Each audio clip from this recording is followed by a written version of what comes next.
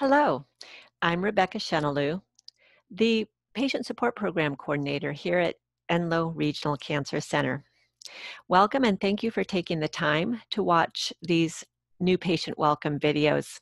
These videos help you know what to expect and also give you tips so that you have the best possible experience here at the Cancer Center or at Enloe Comprehensive Breast Care Center. In this video, we're going to be talking about what to expect at your first visit and a few things that you can do to make the most of your first visit. I always like to remind people to share these videos with others who might be included in your care, and also that it's possible to pause the videos or rewatch the video until you feel like you have a good grasp of the information. Due to COVID-19, you'll need to wear a mask and answer screening questions when you arrive. When you enter, you'll go to the front desk of your doctor's office and a patient clerk will go over some intake questions. We'll check your photo ID and insurance card. We'll snap a quick picture of you and we'll review your outpatient medical information release form where you let us know who we can talk to about your care. If you have an advanced healthcare directive or a POLST, which is a physician's order for life-sustaining treatment, you can give a copy to the clerk at this time. If you're already established as an Enloe patient, some of these steps may already be done, but we usually use this opportunity to be sure that all the information that we have is correct. The patient clerk will also ask you if you want to be able to access your medical information through MyChart, the patient portal. I love MyChart because it allows me to see my lab results really quickly, sometimes the same day. It's an easy way to communicate with the team. There's an option for requesting medication refills there, and it helps me keep all of my appointments straight, so it is a beneficial tool. Now, I know for many, the idea of using technology can be intimidating or just plain annoying. You may be saying, "This is not for me." And if so, I invite you to come see me in the Cancer Center library. I can walk you through it and will offer help until you have the confidence you need to feel comfortable using it yourself. Another option that I see plenty of patients do is to enlist a younger family member or friend to manage your MyChart by setting up the proxy feature.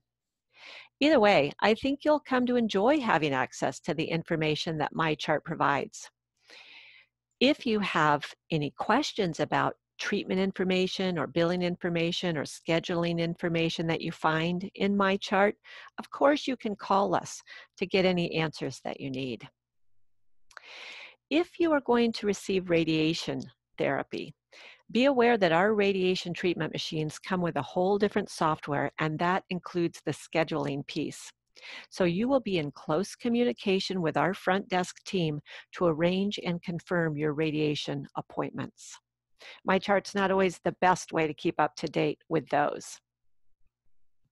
But back to the first visit. So at the first visit, your patient clerk will offer to email you a link for the portal. And then when you're at home, you can do the 4 easy steps to get signed up. And it is easy. If you have any technical difficulty, you can call these numbers for MyChart customer support. Your initial appointment is usually scheduled to be 45 to 60 minutes long. Before you talk to the doctor, your doctor's medical assistant, and we call that person an MA, will ask you some questions about your health history and how you're feeling. The MA is also the team member who orders any additional tests or procedures that you might need. When you talk with your doctor, they will explain the name and stage of your disease, treatment options, and your prognosis.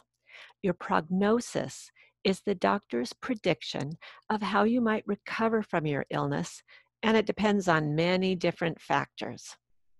Your doctor will be referring to various reports like copies of scans, x-rays, MRIs, CTs, or other imaging tests that were done, and pathology slides if a biopsy was performed.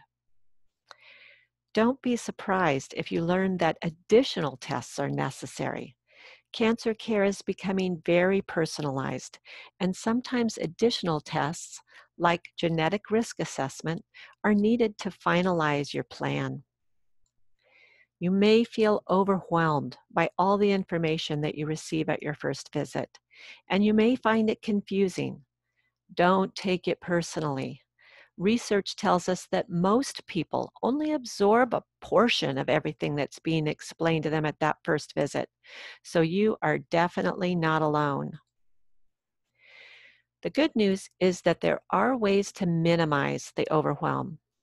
As we said in the previous video, it's helpful to have someone with you who can take notes so that you can just focus on what's being said. And pick someone who would be good at this sort of thing. And it should also be someone who you're comfortable with knowing your private health information. You will probably hear medical terms that you don't know. Ask questions as you go.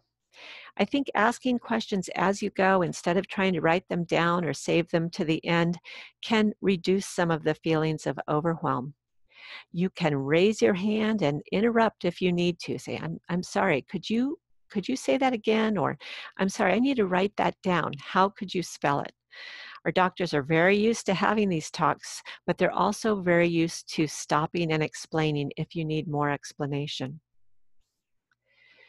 There are stress management tricks that can help if you find yourself feeling anxious. Take some deep breaths. Soften your belly. Notice the way your feet feel on the floor. Relaxing your body and breathing deeply can actually help your brain process information. And for more tips like these, watch video number 3. And don't worry too much if you still feel like you're not getting it all. As I said, this is very normal. Fortunately, we offer you additional education after your first visit. Your doctor's nurse will be talking to you more about your treatment and possible side effects, and you'll have opportunities to research your specific cancer after the appointment. Hopefully, understanding in advance that there will be plenty of opportunities to get the information that you need will take some of the pressure off of that first meeting with your doctor. You'll receive a patient guide binder from your nurse if you'll be getting cancer treatment or surgery. And this patient guide was designed with lots of patient input to provide you with easily understandable information on topics important to cancer patients. You can use your binder to organize all of the papers we're going to be giving you. And it also includes a personal organizer with a directory of phone numbers and a place to write down important information. If your first visit is by telehealth, you can arrange to pick up the binder at your convenience. And if you're here for your appointment, ask for it before you leave. We'll talk more about ways to use the binder in video number 4. After your first visit, take a big breath, let it out slowly, and congratulate yourself on making it through a big first step. If you're at the cancer center, take a moment to look up at the banners along the hallway and let yourself be encouraged by their messages of hope. Many of them were made by cancer survivors who know how it feels. The banners, the skylight art, the healing art gallery, the healing garden, they all serve a purpose. We know that art and beauty help us feel better when we're dealing with heavy stuff. I also encourage you to be gentle with yourself in the hours and days after your first visit. Getting a serious diagnosis is a big deal, and it takes some time to process it all. If you've not done so already, it might be a good time to watch video number 3, Managing Stress and Improving Well-Being.